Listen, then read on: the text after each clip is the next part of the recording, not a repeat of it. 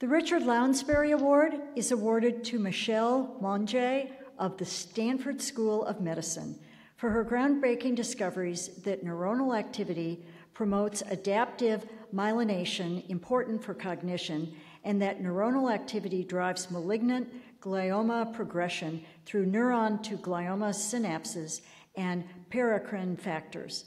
These contributions have elucidated new perspectives in neuroscience and pioneered the field of cancer neuroscience.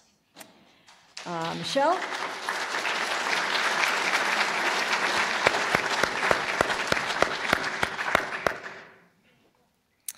It is an enormous honor to receive the Lounsbery Award.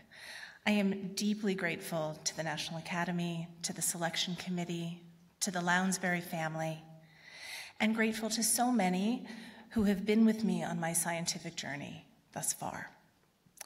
To my mother, for her unwavering encouragement, even and perhaps especially when the path forward was the least clear. To my husband, Carl, and our wonderful children, Cole, Alexander, Hudson, Emma, and Sophie, who have been my all-time favorite neurodevelopmental biology projects for their support and inspiration. To my mentors, including Kathleen Sussman, Theo Palmer, and Philip Beachy, who taught me an approach to seeking knowledge that combines scientific rigor and joyful curiosity in equal measures.